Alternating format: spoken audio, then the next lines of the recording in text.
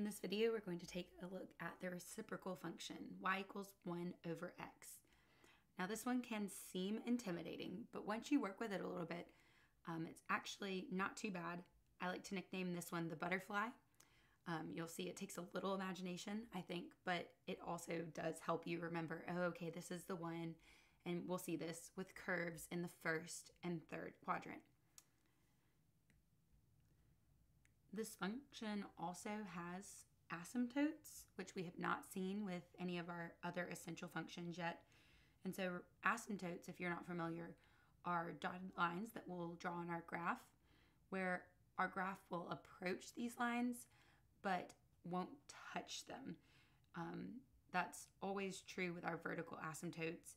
You have horizontal asymptotes too, and a conversation for another day is that sometimes graphs can cross sort of near the origin of horizontal asymptotes, but for these basic functions, these parent graphs, let's just go with our asymptotes are lines that our graph will be guided by. It will approach but never touch. All right, so let's get started by substituting in some x's. So we'll start with -1, 0, and 1 and see how that works. All right, so if we substitute in -1, we see we get 1 over -1, so y is just -1. We actually run into an issue. I'll do a little scratch work up here if we try to plug in 0, because we end up with 1 divided by 0. And so we can't have that. That's an invalid output. You can never divide by 0. Okay, so you can either write undefined, I'll abbreviate undefined, or just put a dash.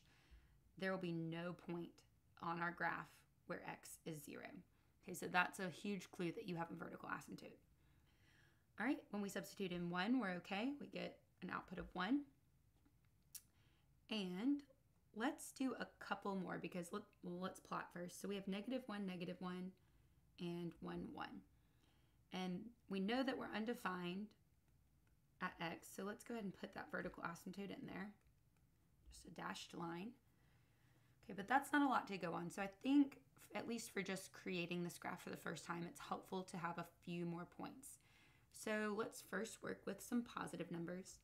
Let's substitute in 1/2 and 2. Okay, so when we substitute in 1/2 for x, we end up with 1, do a little more scratch work, 1 over 1/2. So when you divide by a fraction, you just multiply by its reciprocal. So it ends up being 1 times 2 over 1. So our output there will be 2. And then when you substitute in 2, you get 1/2. Okay, so let's plot those. We have 1/2, 2, and then we have 2, 1/2. Okay, and that already helps us a little bit. You can even imagine, just without adding these to the table, if you substitute in 3 for x, you get 3 1/3 as an ordered pair. If you substitute in 4, you get 4 1/4, 5 1/5. So following this pattern, and just by some common sense observation, you see that no matter how big, or as your x keeps getting bigger, you get a y that's closer and closer to 0, but you'll never quite get to 0. And that's our huge clue that we have also a horizontal asymptote here on the x-axis, or at y equals 0. All right, so now hopefully you can see how the asymptotes are guiding our curve. We'll go ahead and sketch this curve in. Okay, and that looks really nice. Let's go ahead and finish the part of the graph that's in the third quadrant. And you can see that if you substitute in -1/2 and -2, you would get similar points. So when you plug in -2, you get an output of -1/2. If you want to record that, you can. And if you plug in -1/2, you get -2. Okay. And so we won't sketch in all those other points, but we know that it behaves very similarly. My graph was a little bit off there. Okay, so this is what the reciprocal function looks like. And when you're creating this graph in the future, you really don't need all these points. You probably, when you know what the image looks like, will just need your original 2. So that's this one and this one. And then always draw your asymptotes on your graph as well. Okay, it helps show that you know they're there, and it also reminds you that those asymptotes guide and help shape the curves of your graph. Okay, so a quick note about the butterfly. I will just sketch this on really quickly. You can see that if you were to draw a little butterfly body, little head, antennas, a happy butterfly, and these are the wings, you kind of have a butterfly shape. So takes a little imagination, but I think it does help you remember the shape of this graph. Okay, so cleared off the lovely butterfly picture for now so that we can do some of our analysis with our clean graph. All right, domain is the list of all possible x's. And you see that this one does have a big break at the asymptote at x equals 0. And so it's going to be very similar to some of our others in that it's almost all real numbers, but we're going to have to exclude one value, which is our graph cannot have an x of 0. And we saw that here in the table. Okay, so x cannot be 0. All right, so in interval notation, we do that by saying from negative infinity until 0, close with parentheses because we don't want to include 0. Use that union to state that there is another interval. And then we'll say open parentheses, 0 to infinity. So it does end up feeling a little inefficient to use interval notation here. Sometimes for shorthand, you could say all real numbers, x cannot equal 0, or just x cannot equal 0 if you want to think about it that way. But it is good to know that this is how you state a domain that excludes just a single value in interval notation.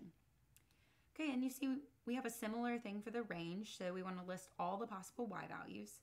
Looking from bottom to top, you see that the only break is along the x-axis, or when y equals 0. And so the good thing is, once you've learned how to write that interval notation once, for the range, let's clean that up. For the range, it'll be the same notation. This time we know we're just referencing the y's. Okay, this is the first essential function where we do not have an intercept, no x-intercept, no y-intercept, because we have those asymptotes. All right, moving on to symmetry. Hopefully you're looking at this one and saying, wow, this feels very similar to x cubed or to the cube root of x, or even just the identity function y equals x. Okay, you start to feel that origin symmetry. So remember, that just means that if you rotated this graph 180 degrees about the origin, you would end up with everything falling on top of each other, or it would end up looking like the same graph, even though it's been rotated 180 degrees. So we have origin symmetry here. Remember, that means that you can call this an odd function. So if you want to make a note of that. All right.